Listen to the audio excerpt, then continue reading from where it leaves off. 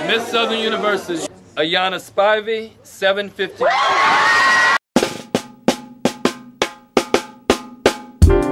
On November 1st, 1945, J.H. Johnson sought out to develop a magazine that promoted the accomplishments of those in the African American community. In 1880, Southern University opened its doors to young black minds who were once refused, and relocated years later in 1914 to Scotts Bluff here in Baton Rouge, Louisiana, where it continued to educate and produce great leaders, being the people's institution, serving the community, the states, and the nation. Greetings to you. I am Ayanna Spivey, a senior social work major from the always sunny Moreno Valley, California, and I humbly serve as the 83rd Miss Southern University in Agricultural and Mechanical College.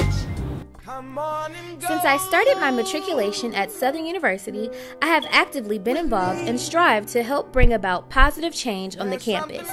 During my time as Miss Southern University, I was able to use my influences and experiences to combine initiatives and develop the Community Outreach Program Services, also known as COPS, to assist with fundraising for sickle cell, kidney disease, and St. Jude Children's Hospital. My most memorable moment as Queen was being able to talk to young girls about having a passion to serve the community and self-worth, as well as being able to recruit for my institution across the country.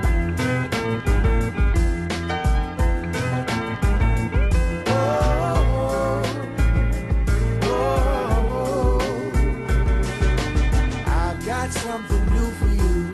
When it hits you, won't know what to do. Realize, let me move you. No resistance in the air. Just one.